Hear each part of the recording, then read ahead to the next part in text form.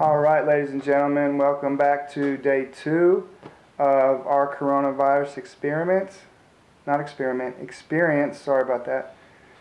First of all, a disclaimer in this video, my opinions are my opinions. I'm not projecting them on anybody else, or am I in any way disrespecting or anything like that other people's opinions, because if I choose to do one thing and they choose to do another, I have nothing against what they choose to do. Everybody's their own person. But anyway, moving on. The biggest, most important thing about this video is Ryan was like, oh, well, Daddy, can you do this one? I'm going to sit this one out and blah, blah, blah, blah, blah. So here I am. Now, me personally, if I was on that side of the camera, I would kind of be on to be like, where's Ryan? So in the comments or whatever you can do, show Ryan some support so he can be here through the rest of our videos. Anyway, as far as day 2 is concerned, where we live in Avery County, North Carolina, and before somebody, well, I'm not somebody, a lot of people let me know that I bleeped out when I was saying where I lived, but at the beginning of the video it said it. So, Avery County, North Carolina, that's where I live.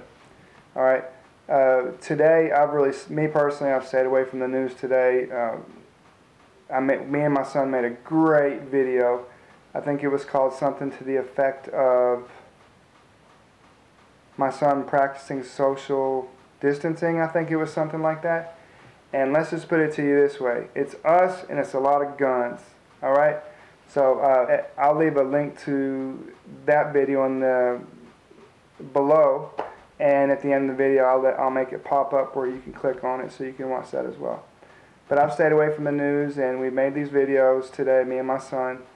And we've kind of done some housework and just kind of chilled out, and we haven't really even talked about it that much. It's been kind of maybe a day like you, where from what I saw, there hasn't been any significant changes. So it's kind of been that day where you're just kind of wondering what's going to happen next, and you're waiting for the next CNN alert on your phone. And that's kind of the way my day's been, except for the phone part. I've really not paid attention to my phone as far as that's concerned. And it's kind of relaxing, man, because it was almost like it was just a straight up Saturday or Sunday, a weekend, whatever, where we just chilled out and enjoyed not having to go to appointments or work or whatever else.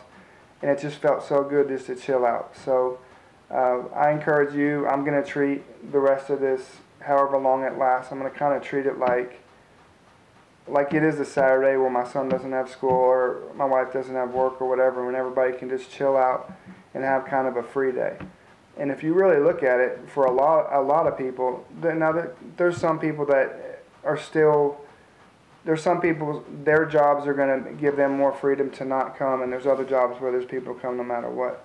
And first off, I salute anybody who's kind of on the front lines of all this and putting themselves in harm's way to help others. I salute you for that, most definitely. But I'm really trying to look at this as a mentality of, yeah, it's isolation in some forms and stuff like that, but at the same time, you have your family together.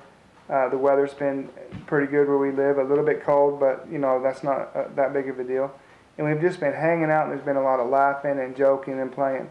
Now, at times, there's been concern. You know, you hear some headlines and you hear I think there was a new case about 20 minutes from us, so that's obviously worrisome and stuff like that. But at the end of the day, we're doing everything we can as a family to protect ourselves, and that's all that matters. And we do have faith in God that God is going to take care of us. There's no doubt about that.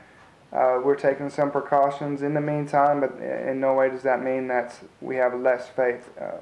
I think common sense on what I think should happen or what we should do is one thing, but then there might be another person that their common sense factor might say to do something different. So instead of me thinking, why don't people see the way I see or why don't I see what they see, it doesn't even matter. Just as long as we're all safe and we're helping prevent the spread of this thing.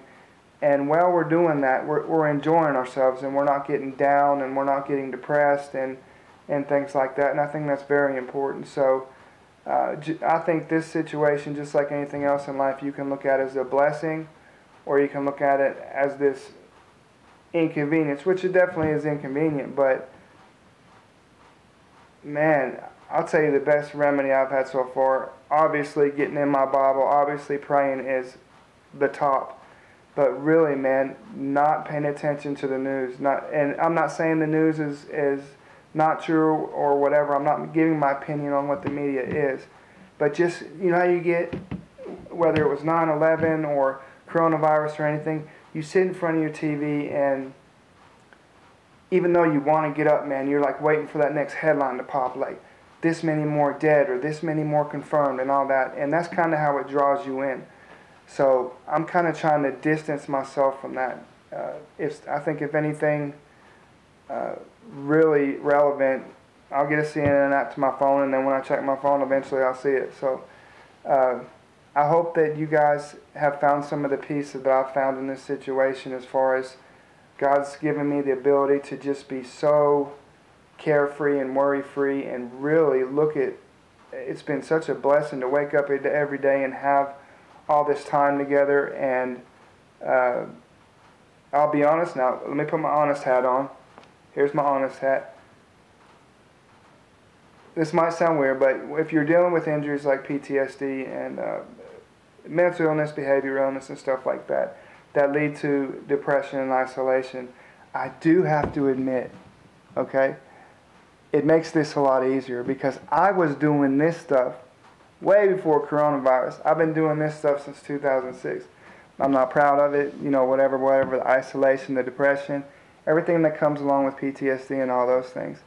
So if something comes along in the world that they're like, you need to go isolate and you need to stay indoors and all this, most people in this world are like, oh my gosh, and I'm like, yes.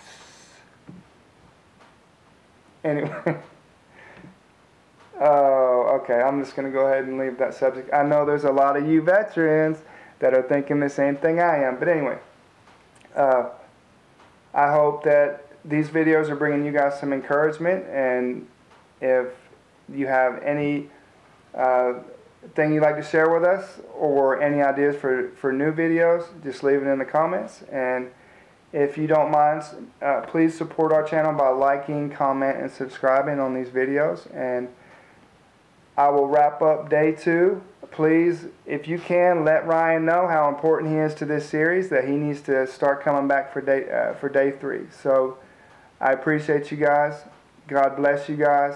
God has gave me so much peace. I know I said it once before, but I feel so peaceful, man, and it feels good.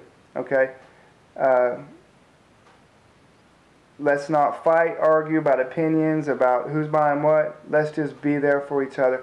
In my mind, think about it this way.